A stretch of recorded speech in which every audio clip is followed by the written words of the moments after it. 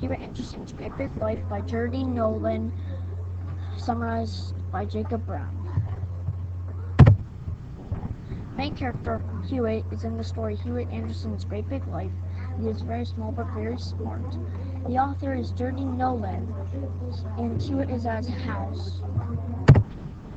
The problem is that his parents are worried about Hewitt's size. His parents are big giants. Hewitt started his first survival lesson, swimming. Hewitt likes swimming. After he got splashed out of the pool into the garden maze, he helped his parents out of the maze. Hewitt started survival lesson 2, climbing a beanstalk. Hewitt really likes floating on leaves. After Hewitt got to the ground, he called a fireman to help his father get down.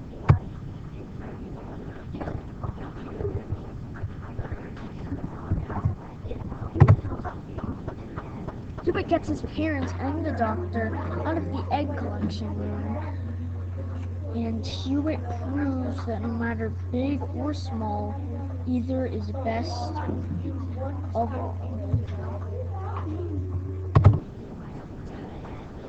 The solution: after a while, Hewitt's parents don't mind him being small when he shows them hidden talents.